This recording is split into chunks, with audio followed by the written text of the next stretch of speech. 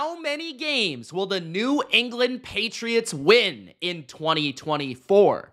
What's going on, Pats Nation? It's Mitch here with my record prediction for my New England Patriots. Last year, it was a disaster. We ended up with a top 3 pick. Will this year be any better? Is this the start of a new era? Gerard Mayo, Drake May, will they have success right away? Or will this just merely be a building block for the future? Gronk, spike the like button. Don't forget to let me know in the comments your opinion on the Pats. How many games do you see New England winning in 2024? And don't forget to subscribe for every record prediction in the NFL, all 32 teams, a video just like this, where I go game by game, schedule by schedule, and give you my record prediction for each team here in May. Okay, let's go. Let's flip over to the schedule, and let's discuss the New England Patriots 2024 schedule. They kick it off with Joe Burrow, Joe Shiesty, Joe Vader. I don't know what they're calling him nowadays. He's got the Anakin Skywalker haircut. And he is going to be hosting the New England Patriots. I fear for the Patriots in this game. I don't like this for us. I will say that the Cincinnati Bengals are not very good typically early in the season. So maybe we can get a sneaky victory here. We also have quite a few members of the Browns coaching staff, a team that typically beats the Bengals, if that matters at all. There is carryover potentially here for at least understanding how to attack the Bengals defense, especially from Van Pelt's point of view. Jacoby Brissett, I think, will be the starter for the Patriots, although I'm not 100% sure. It could be Drake May. Just a little voice thing that they did, the capture of Drake May at whatever it was, OTAs, rookie camp, I don't know. He already seems like he's in control. He's confident, and he's going to be a leader on this team, which is the biggest thing you need if you're going to start as a quarterback, right? You need that leadership skill set, and Drake May certainly already has that. Now, whether they feel like the team is ready for him, he's ready for the team, he gives them the best chance from week 1, that's a different story. We'll have to see the preseason. I don't really know. But regardless, I'm going to pick the Bengals here.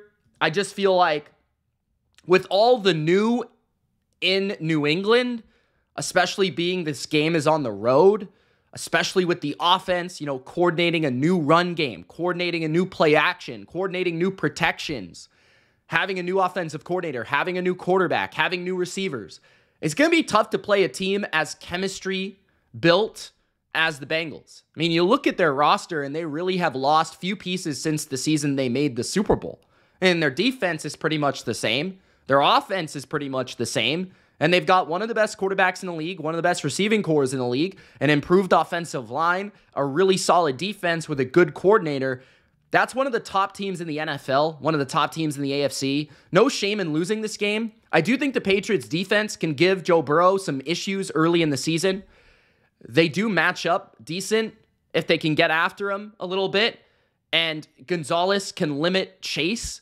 I feel like the Pats could make this pretty close. I just don't know if the Pats offense will be up to the task of keeping up with Burrow and company. So I'm going to go with the Bengals there. In week 2, the Patriots play the Seattle Seahawks at home. In my opinion, judging off this schedule in the first month, I think this is the game that the Patriots have to win to not start 0-4. Because you look at the schedule in September, and they play Seattle at home. They play every other game on the road, which is criminal. And maybe a reason why you don't start Drake May. Because you have 4 games, or 3 games in the first month that are on the road. So you eliminate 3 of the 8 games that will be on the road for this season. But after the Bengals game, they play Seattle at home. Then they play the Jets on a Thursday night on the road. Then they play the Niners in San Fran, which is almost certainly a loss. So they kind of have to win this game. And that's why I think they will win this game. Just like the Patriots, Seattle is very new in terms of the coaching on both sides of the ball, though. Mike Macdonald, new head coach, new defensive scheme, some new playmakers for them with Byron Murphy from Texas. And then offensively, a whole new scheme coming from Washington, the college game. How will Geno respond to that? I do think the Patriots, especially in their building in New England, home opener, the excitement of the fans in this new era, I think that will uplift the Patriots to a win. I think the defense shines in this game. I think their pass rush really provides some issues for Geno Smith. And I don't think Kenneth Walker has anywhere to go in the run game. I think the Patriots squeeze this one out in a tight, close ball game. Week 3, I think they lose to the Jets in New York. It's a short week, a Thursday night. I don't think Drake May still won't be playing by this point. I think this will be the Jets kind of starting to settle into their identity. What are they going to be with Aaron Rodgers, this defense? And look, the Jets are one of the most talented teams in football. They have one of the few defenses that's just as good as New England, if not better. And they certainly have a more talented offense with a signal caller that's a lot more experienced. A guy that is still very accurate. Maybe even if he lacks mobility and lacks that ability to extend, I still think he's going to be able to call the checks and balances at the line of scrimmage, get them in the right play, not be confused by the Patriots defense. New England's going to have to hold them in here defensively because the Jets, they're hard to score on. They're hard to move the ball against. This is going to have to be a defensive game, as almost all these games have been. Can Gonzo go toe-to-toe with Garrett Wilson once again? Right? They've got Mike Williams now. We've got to contend with that. Breece Hall in the running game, who actually had a great game against New England late last season. This is not Zach Wilson anymore. This is a new quarterback. This is a guy that makes less mistakes and a guy that can make more plays and just a smarter overall leader. So I think the Patriots probably lose this game, but I wouldn't rule it out to be really close. New England just plays the Jets and Robert Saleh's teams really well. Week number 4, the San Francisco 49ers in San Francisco. You're going from, at least you have a 10-day break. I will say that, but you're going from the East to the West, from a Thursday night Jets game to a Sunday 49er game. I'm going with the Niners. Last time they played the Niners, I think it was 2020 in New England, and that was one of the most embarrassing games I've ever seen from a Patriots fan perspective. It was like, I want to say it was damn near 40-7. Like, it was really bad. The Niners defense dominated the Patriots. The Niners offense, we couldn't stop their running game. That was when they had Jimmy Garoppolo. He barely did anything, and they still dominated us. So I just think, whenever we play this offense, we typically have a tough time stopping the run. Kind of opens up the passing game through the play action of what Shanahan kind of figures. This has always been an offense and a coach and a coaching tree that has given Belichick a lot of problems, and I could see the very same in Shanahan almost schooling young Gerard Mayo. So I worry about that. I also worry about the Niners pass rush against the Patriots offense, and the Niners kind of disrupting whatever we have going in the passing game. I just don't know if we have the receivers to really separate against their secondary. I don't know if we have an offensive line that can hold up and really run the ball all over the Niners. So that's just a really troublesome matchup. It's arguably the best team in football, the most talented team in football against, the Patriots. So it's a tough game. Week number 5, they play the Miami Dolphins in New England. If this is, a game that the Patriots are going to win against Miami, it should be this one this year. I just personally can't say it's going to happen. Personally, I just feel like I need to see it before I believe it with the Dolphins. Like, yeah, the Patriots have been close a couple times. They should have beat the Dolphins maybe a couple times the last couple of years. It just hasn't happened. Mike McDaniel, I thought, had some good game plans against New England's defense. They're just such a talented, fast offense. It's really hard to play an aggressive style against them. You have to be very conservative and very laid back. And it's really hard to shut them down. You have to almost contain them, especially in good weather, no wind, all that sort of stuff that likely this game in early October will have. And then on the other side of the ball, Miami's defense isn't great. Maybe New England can run the ball here. Maybe they're able to, if the Dolphins are still missing some of their pass rushers, maybe they're able to make some plays in the passing game and and really make this one interesting. But I think Miami's a troubling matchup for the Patriots. So I'm going to go with the Dolphins here. The Houston Texans are next up. I'm going to go with the Texans regardless of where this game is. I think the Texans are just much better. They have the better quarterback.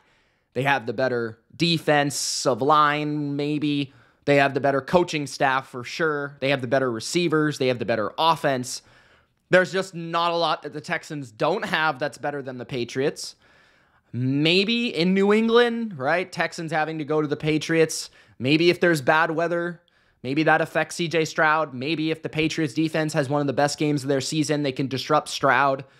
But again, like, I just don't think the Patriots are balanced enough on both sides of the ball to get this outcome. So I'm going to go with the Texans. They are an elite AFC team, in my opinion. The Jacksonville Jags in Jacksonville. I'm going to go with Jacksonville. Again, guys, I think Jacksonville's the better team. I think it's in Jacksonville. I think they have the better quarterback. I'm not sure if Drake May will be playing yet. That will be interesting. Maybe Mac Jones, or this one is in London, though. I did say it's in Jacksonville. I correct myself. It's in London. That is almost even worse because Jacksonville is used to playing in London. That's almost like a free win for them. I mean, they beat Buffalo last year in London because they're used to playing there. They're used to that environment. Now, the Patriots kind of are as well. If there's another team in football that's played in London quite a bit, it is the Patriots. They played there last year, I think, unless that was in Germany. I can't quite recall. But regardless, they had that trip, right? So, but the Jags are used to that trip, and you know, they maybe could make this one close. Again, I think the Patriots are going to be in a lot of games. It's just a matter of winning them. I think at the end of the day, the Jags have more skill talent. They have a better quarterback, and they have a more reliable coach that also has a proven track record of beating the Patriots and Doug Peterson in big moments. So this is basically a primetime game. I think Jacksonville wins it with Trevor Lawrence. Week 8, the Jets at the Patriots. I think the Patriots get on the board here with their second win. Kind of depressing to say that it comes in week 8, but I think we're starting to get to Drake May territory here. But I also feel like the Patriots at home should beat the Jets. They play the Jets really well, as I stated before. I think the Jets offense is going to have a tough time moving the ball against the New England defense. I just don't think they bring a lot of creativity or flavor to the table. They don't really help their skill talent or their offensive line all that much. So I think New England could grind out a pretty defensive game and win one of these in like last second fashion through a field goal or, you know, a last second drive. So I think New England pulls off an upset there. In week 9, New England definitely could beat Tennessee, but both teams are pretty even. I could see this one going either way, so I'm going to lean off of this for a second. Tennessee is kind of a tricky place to play, and I've seen the Patriots struggle in that environment before. The Titans do have some areas that I think are better than New England, but I also feel like quarterback play is at least pretty kind of similar. And then the offensive line, I think, is pretty weak for Tennessee. They do have better receivers. They probably have, you know, some better areas of their defense. But like, again, New England might be the more talented overall team. I think Tennessee has some high-end talent at like corner, D tackle, D end, wide receiver. Like, they've got some aspects I really like about them. But we'll get back to that. I want to go over something about the Patriots schedule, right? Like, when we're just comparing quarterbacks here for New England, like, their quarterback is worse in every single game that they play until this game in week 9. Like, unless Drake May is a superstar right away and he starts in week 1, then I could be wrong about this, and that could completely change the outcome of the Patriots season and the complexion of it. But when you're talking about Joe Burrow, even Geno Smith, I mean, Jacoby could probably outplay Geno Smith in a game, which is why I have them winning, but he's not overall better. Aaron Rodgers, you would still expect to be better than Jacoby Brissett or a rookie Drake May. Brock Purdy is certainly better. Tua has proven to be better, right? Stroud is certainly better. Trevor Lawrence is more talented, and Aaron Rodgers again. So really, when you're looking at Tennessee and Chicago, these are games where maybe New England actually has the better quarterback. And then you could kind of argue maybe they have the better defense. And then other aspects can come into play. But what hurts them is they're on the road, right? I'd really rather have the Texans game on the road and just say, hey, that's a loss regardless, you know? But the Tennessee game, the Chicago game, those games at home, I'd kind of lean towards the Patriots, right? So let's just skip those games for a sec. I'm going to go with the Rams beating the Patriots, assuming Matthew Stafford is healthy, although that could be maybe like a slip-up game for the Rams. I do think the Patriots could make life challenging on the Rams offensively, considering, how they've played McVay's offenses in the past. And also, but Matthew Stafford has played well against New England in a couple outings before, and I would say that they have a lot of weapons that are just hard to contain. It's hard to get a handle on all of what they do in terms of the run and the pass game, and they are going to beat you at a certain point. The Rams defense, though, isn't that great, and I could see the Patriots scoring some points on them, so that could actually end up being a little bit of a shootout. So I could actually see this game being an upset. I will not rule that out. I do think the Dolphins will sweep New England, especially because the early game for the Patriots is in New England, and it's not going to be like ugly weather. I think the Patriots in ugly weather would beat the Dolphins, but I don't expect that to happen.